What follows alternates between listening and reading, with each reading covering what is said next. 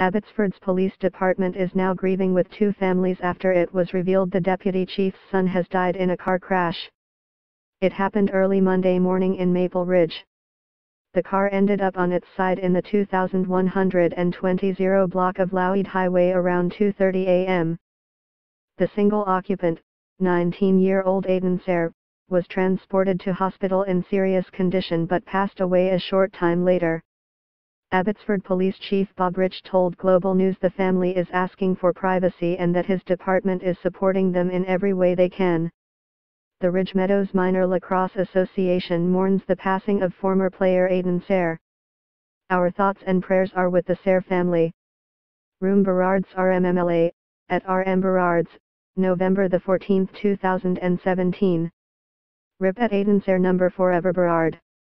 Berard Cinta, at Berard Cinta, November 14, 2017. Read more, hundreds pay tribute to Const. John Davidson in Abbotsford. Meanwhile, a candlelight vigil was held for Const. John Davidson in Abbotsford Monday night, 1 week after he was killed while on duty. Davidson, 53, had been a police officer for 24 years in Canada and the UK.